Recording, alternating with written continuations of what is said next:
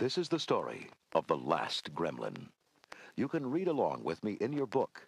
You will know it is time to turn the page when you hear the chimes ring like this. Let's begin now. Unless you're extremely careful, cute, cuddly mogwai can turn into nasty, destructive gremlins. And that's just what happened one Christmas Eve in Kingston Falls.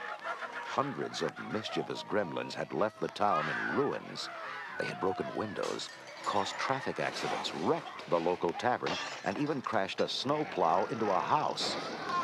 Billy Peltzer, his girlfriend Kate, and Billy's pet mogwai Gizmo had tracked the creatures to the local movie theater, where they had hidden inside from the sun, which could destroy them.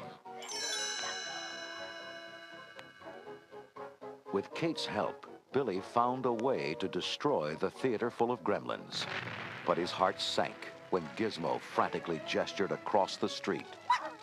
Oh no! There's Stripe, the nastiest of the bunch, in front of the department store. Stripe stared at the burning theater and then scowled at Billy. Kate shuddered at the vicious look in Stripe's eyes. Look, he's heading into the store. Billy gritted his teeth. I've got to go after him. He's the last gremlin. Billy and Kate raced across the street and climbed through a broken window. They tiptoed into the store. Billy handed his backpack to Kate. You take Gizmo and find the lights. Billy grabbed a baseball bat and squared his shoulders, ready to face the sneaky gremlin. Gizmo whined. Sorry, little guy. I go alone on this one. Kate gently touched his hand. Be careful, Billy. I will. And with that, he crept into the darkness.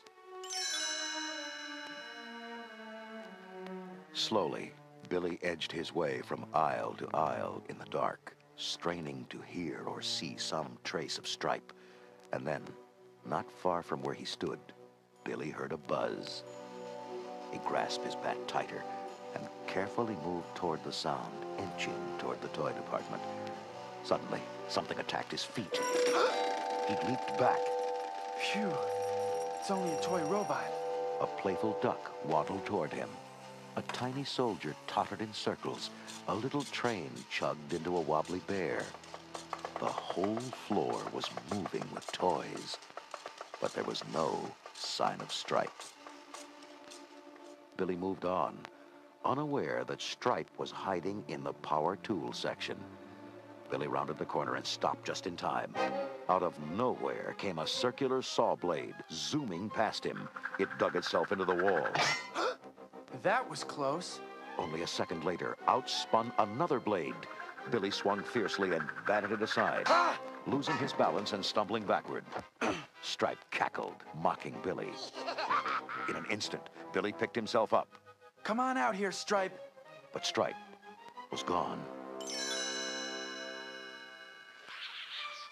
Billy followed the faint sound of Stripe's high-pitched giggle across the store. But as he entered the TV stereo section, there was only unnerving silence. Billy looked cautiously around. Hundreds of blank TVs stared back at him. Nothing moved. Suddenly, a television flashed on. Stripe's face snarled at Billy in a giant close-up. Billy angrily smashed the screen with his bat. You might as well show yourself, Stripe. You can't hide behind a video camera forever. More TVs came to life. Everywhere Billy turned, he saw Stripe's leering grin. I'm sick of playing hide and seek, Stripe. The gremlin gave one last cackle into the camera and disappeared. But this time, Billy spotted him as he scurried off.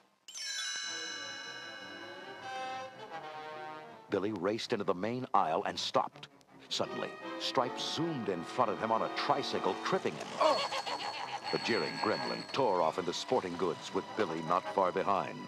Stripe quickly grabbed a crossbow. He turned and fired. Ducking, Billy threw himself painfully to the ground.